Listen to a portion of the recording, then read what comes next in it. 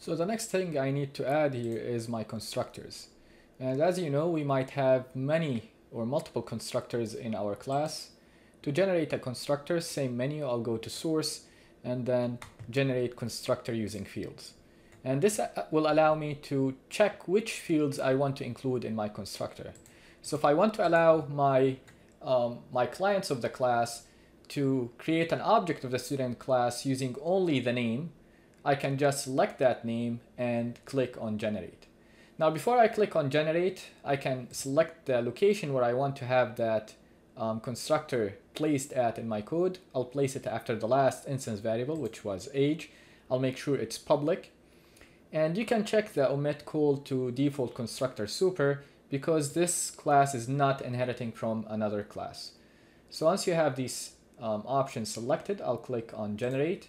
And you'll see I have immediately after the age here, let's add a line here, I have a public student, the constructor that only takes the name, and it will set the instance variable name to the value of the parameter we pass to that constructor. If I want to add another constructor, same process, I'll go source, generate constructor using fields. If I want to have a constructor that takes all these parameters, I'll just check all of them. I can select all, and then I'll place it after the first constructor that I have, so after the first constructor here, and then I'll click on generate.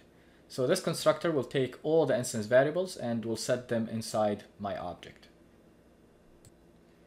So remember, once you create at least one constructor in your class, the default constructor will not be available for you unless you implement it.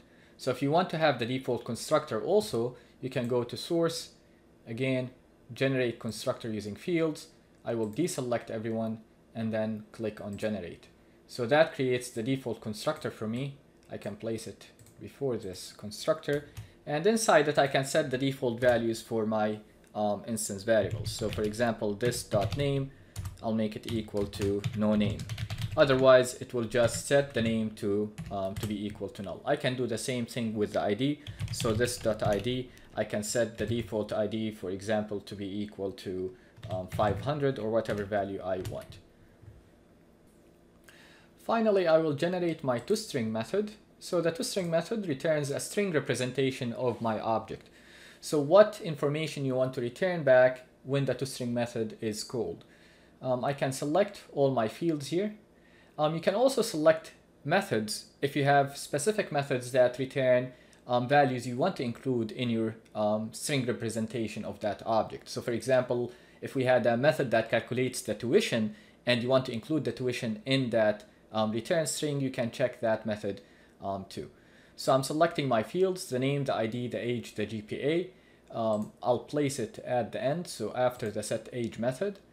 And then you can select which string format you want to return the string as. So if you click on edit, it will show you the default template, which will have the class name and then the member name equal to that member value. If you want to change it, you can edit, you can create a new template you can use with your other classes. I'll leave it to the default.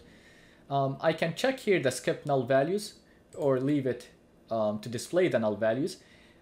If you check the skip null values, it will not display any object. For example, the string, if it was equal to null, it will not include it in the return string. So any null values, so if the name was equal to null in this case, it will not include it in the return string. So I'll just click on generate, and you will see that I have the toString method that's returning a string, the name of the class, remember that was the first part of my string, which was student, and then the name is equal to the name, which is the instance variable. The ID is equal to ID, GPA is equal to GPA, age is equal to age. And it's surrounding these values with these square brackets. So let's see what will happen if we decided that we did not want to display the null values. I'll go again to source, generate toString, and since the toString method is already created here, it will ask me, do you want to replace it with a new one? I'll click on yes, select the same fields, and I will skip null values. So I will check skip null values and then click on generate.